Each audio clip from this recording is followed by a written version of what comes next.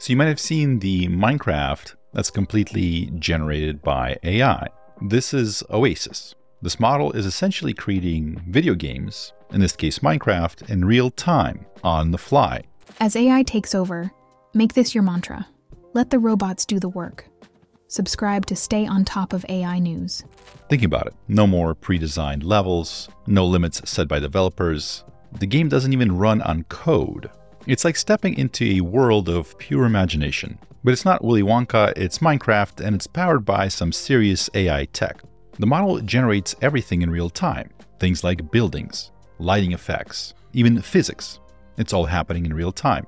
And Oasis isn't just about fancy graphics. This model shows a deep understanding of how this game works, like how objects should interact. It's even down to tiny things like inventory management. It's almost like it has this learned intuition about how the game behaves. And that's where it gets really interesting. It's not just mimicking this game, it's actually learning how to create this game. And the way it's doing this is that it's built on a powerful combo of a spatial autoencoder and a latent diffusion backbone. So what does that mean? Let's break it down. Imagine you're making a map, a huge 3D world, but you have to fit it onto a flat piece of paper. That's kind of like what the spatial autoencoder does. It takes all the complex info of the 3D environment and compresses it down into a more manageable format that the AI can then work with. It's like creating a blueprint of the world, and the AI uses that to build from. Basically, it's knowledge compression, similar how you can take a raw image of a camera and save it in a smaller, more manageable format that still retains a lot of the textures and details. This is a somewhat similar idea to that. And next we have the latent diffusion backbone. And this is where the real magic starts. Of course, you might have seen this in Stable Diffusion. You've seen a lot of technology similar to this with a lot of the AI video generation models. And you can think of it like restoring an old damaged photo, right? You start out with something blurry and unclear, and then slowly, piece by piece, you remove that noise until you have a clear, crisp picture. The AI is using that blueprint, that compressed information, and then uses that diffusion process to generate a clear, playable environment. By the way, most of the AI image generation and AI video generation at some level work like that, through this idea of having these AI diffusion models. And of course, also a lot of this is possible due to transformers, the AI architecture that was initially invented by a number of Google researchers in 2017. The idea of the transformer, that's what's driving a lot of the AI innovation that we're seeing right now. It's responsible for this big wave.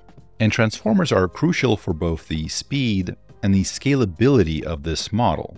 Basically, they allow Oasis, this Minecraft model, to process information and generate new frames incredibly fast. We're talking something like a new frame every 0.04 seconds. That's a lot faster than some of the text-to-video models we've seen, which take forever to generate just a few seconds of video. The speed is what gives you that real-time interactive experience. It's like the difference between watching a movie and actually playing a game. You are in control and the world is responding to your actions. Now, we've seen something similar out of Google when they created their game engine, right? You might have seen it playing that game of Doom, the game from 1993, I believe. That was a collaboration between Google Research and Tel Aviv University, and it ran largely on a lot of the same technology. And Game Engine can interactively simulate that classic game of Doom at over 20 frames per second on a single TPU. TPU is Google's own chip, the Tensor Processing Unit, similar to how a lot of the GPUs, the Graphic Processing Unit, that's from NVIDIA, the TPU is Google's own. And by the way, something similar is happening here with this Oasis Minecraft. While we mentioned some of the crucial pieces of the architecture to create this game, there's another important element here, and that's the hardware. Oasis is optimized to run on a new type of chip that's specifically designed for AI processing. It's called Sohu. So that means they've built a custom engine to power this incredible AI machine.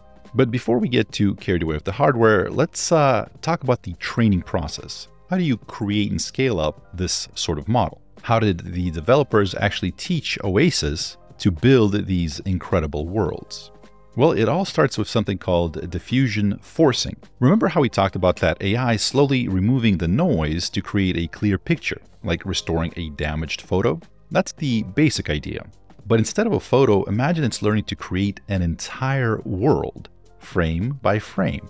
It starts with random noise, and through the process of diffusion forcing, it learns to transform that noise into something coherent and structured, like trees, buildings, and even moving creatures.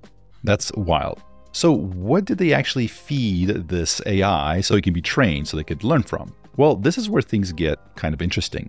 They trained Oasis using a massive data set of, wait for it, you'll never guess, Minecraft videos.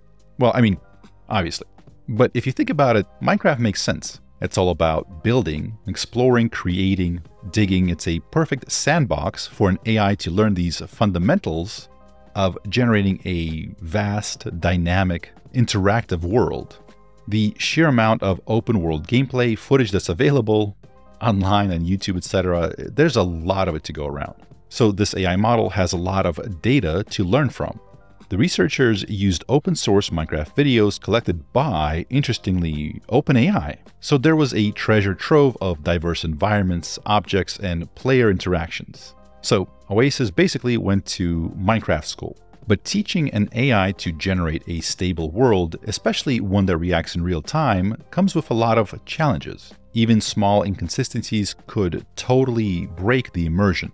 You don't want models randomly disappearing or the landscape suddenly shifting around. That's where temporal stability becomes a crucial factor. The team had to make sure that this generated world remained consistent over time, that actions had consequences, that changes happened smoothly and realistically. By the way, a lot of you that watched the Doom AI video that I made, there's a lot of similarities here. If I had to guess, the Oasis developers probably borrowed at least some of their tricks from Google DeepMind and what they've been able to create with Doom. But back to the story.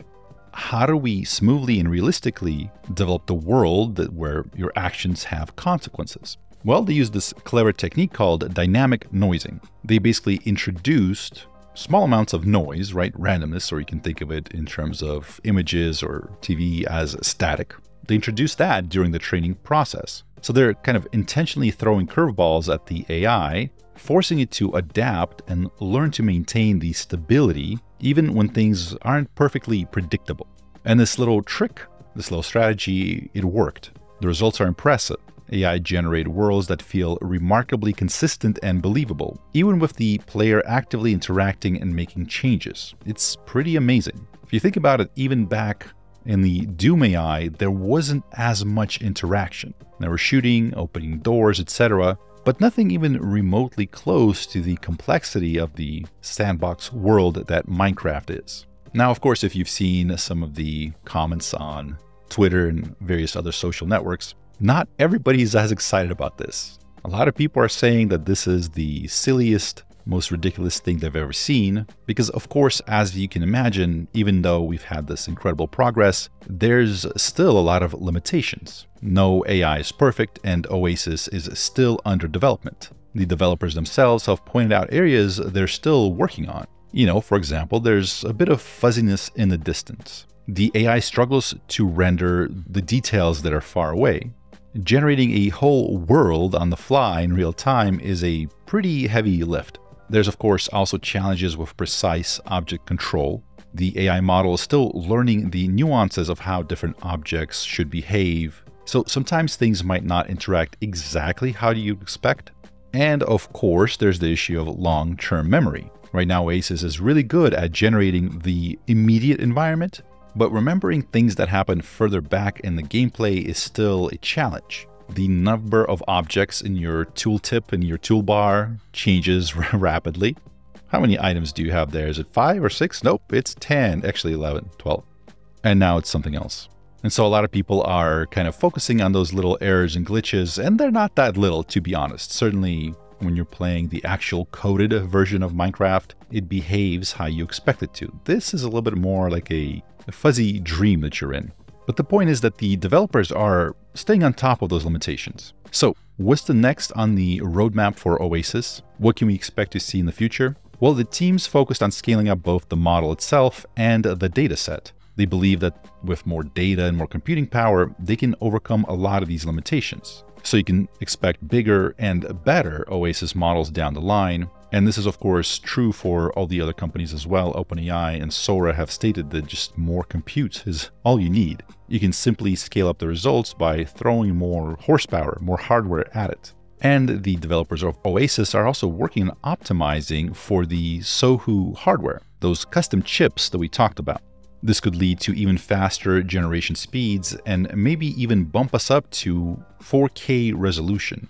Can you imagine 4K AI-generated video games that you can play in real time? That would be kind of mind-blowing. But beyond the technical advances, the big question here is, how do we actually use this technology? What is it for? Now, it's clear that Oasis has the potential to go way beyond just gaming, way beyond. What are the real-world implications of being able to create whatever virtual worlds you want on demand, in real time, and interact with them? You can imagine architects designing buildings in Oasis. They could make changes in real time and see how those changes affect the structure, the lighting, everything. That would be revolutionary.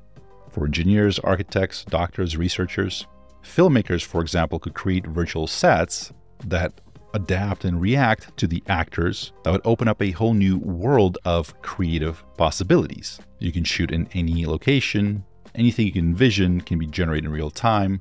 You can have a million different takes to select the best possible one, etc. Education could benefit hugely too.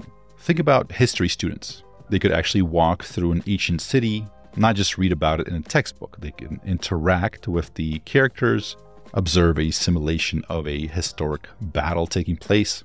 Or biology students could dissect a virtual frog, seeing all the organs and systems in 3D without harming any real animals.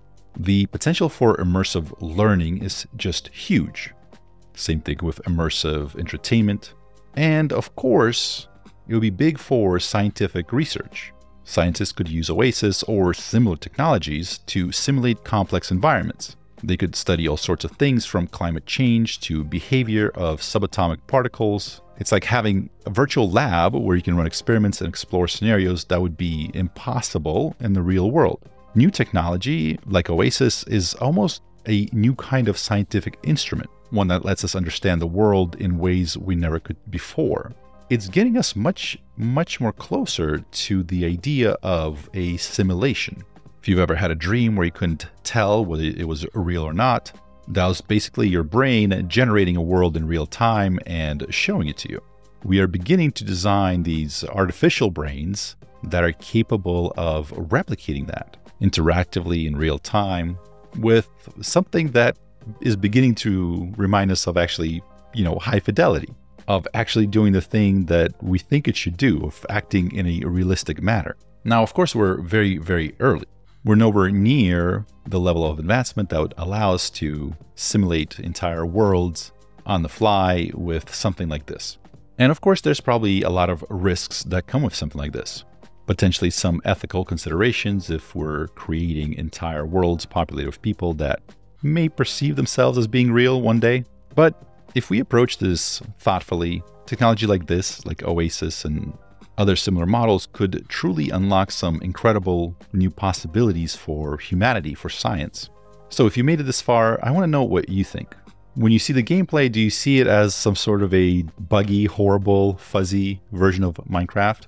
Or are you understanding why this is important?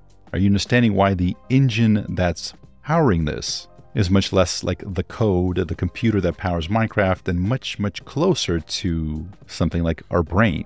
And that brain is like a toddler that's just beginning to take its first steps. Let me know in the comments. If you made it this far, thank you for watching. My name is Wes Roth, and I will talk to you next time.